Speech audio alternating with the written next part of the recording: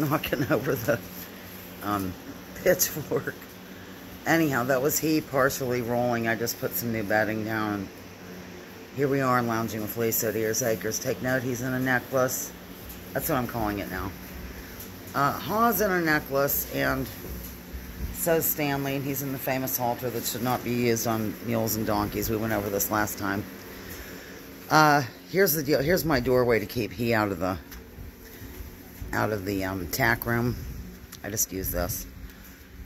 I'll come out and give you an update on everything. First of all, there she is, Miss Edna.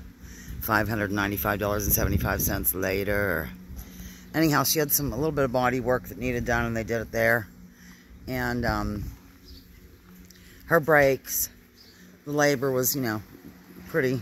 You know how that is. Labor is the most expensive thing. So anyhow, she's done. But I've been saving money for this. Because, Edna's a 2002, and she has 247,000 miles on her. And I really wasn't sure what was going to happen this year. You know what I'm saying? So I was ready to have total body work done or whatever. So I've just been putting money away. And so therefore I could pay for it, which was, I feel very fortunate in that area. I try to talk about things for which I'm grateful these days instead of always, moaning about something. So another thing for which I'm grateful is the fact that the small donkey, he back in the corner, and the mule here, Stanley, have kept their necklaces on since Monday, whenever I had to reapply them. Bad news is, Houdini here, we're going to start calling him Houdini, because he's the one who always escapes and everything. His is off every day. Now, I decided to come down here in the morning today, too, because we had a storm last night, and I wanted to see if there was any damage, check out the sitch, because I lost power here at Ears Acres last night, and I went home, and it was a pretty severe storm that blew over. Mick did a video about people kind of freaking out over it, if you want to check that out. It was done on Thursday, I think. At any rate, so I decided I better come down and check here in the morning. And, of course, he was naked. Haw was naked. This one, his name's Haw, was naked. Everybody else, these two were wearing their necklaces with pride and joy. I always find it, though, because of the fact that they're in the smaller area right now. So that's good news. I would kind of like to turn them out to the bigger area after. Oh, I think this might even could be what happens is he scratches and it just pops out. But anyhow, I'd like to let him out into the bigger area after the blacksmith appointment. And I might just take his off entirely, because these guys, it looks like they're going to keep theirs on. And I can just, this donkey here, Haw, is the absolute best with fly spray. He stands totally still, coming behind you, Stanley, like a statue, as I've mentioned before. So, anyhow, here's the rolling area. This is what he was running into here. Poor little fella. He wanted to roll all the while. You can roll some more. So, I don't have much else to report. My brother's in town. I don't know if I mentioned that. But he is in town. And, I guess that's really all I have to report.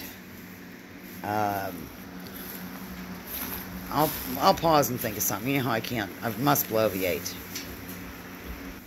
These guys were tickled to see me this morning.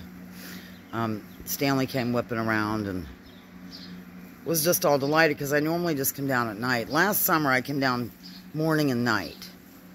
And then I cut down, and even in the winter I think, well, in the winter for sure I cut down to one, just once. So, yeah, they were all delighted and tickled and whatnot. But I also want to get them used to, I don't know when the blacksmith's coming. He's going to get with me with the time. So I don't know for sure. So kind of want to get them used to having a snack at a certain, whenever. And as you know, I'm tying Stanley up just because. With a halter that should not be used on mules and donkeys. And like I said, I was over this in the last video. And when I do his little routine in a little bit, I take Stanley, we do a little routine together. I use the rope halter. I take that one off of him. So, there you have it. So, if there's any mule and donkey people watching, don't panic. It's just the blacksmith wanted me to get one of those, so I did. Okay, look, I'm boring myself. It's 5 minutes into this. I'm delighted to have Edna back. Oh, I have something fun to tell you, actually. There's the Geesingtons. Spencer, my son, Spencer Blaine Boyd, the third. No, I'm kidding. It sounds good, though. He is going to be coming to the diner with me on Monday and opening and like learning the ropes there in case we need a fill-in waiter. Because Katie is our fill-in waitress. She works Fridays right now with Amy. But her photography business is really taking off. She won the contest like that the Meadville Tribune puts out for the best everything. Like the best bistro, the best photographer, the best boutique, the best diner. You know, all that stuff. And she was the photog winner. And she's been swamped ever since. So it's nice to have another backup. And Spencer talked to Amy about it. Like when she first got the place. And she was kind of swamped then and said, well, let's, you know, give it some time. And now we are. Time's up. And so he'll be in. He'll be a waiter, I'm so sure. Just like I said, fill in, whatever, because he works at that Voodoo Brewery. Say that 3 times fast in Meadville. Okay, I'm done. I'm not done. My friend Laura came in to the diner today. I went down there in my barn clothes. I had to turn in paperwork for Amy. And she brought in these body lotions, or body butter that she makes. She lives in the Carolinas, and she can't ship them during the summer months because they'll, like, melt in the mail. It's Laura Mushrush for those locals who are viewing this. And she does a great job with it. And she gave me spray. Gave them to me for free. I live for her. So hats off to Laura. Thank you. If you happen to be watching this very boring video about equine. I know how much you live for equine. Yeah, then you'll get your thank you. Okay, I guess I'm done, ladies and germs. I'll give Stanley a treat.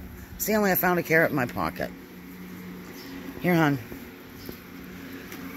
There it is. Yeah, little fella.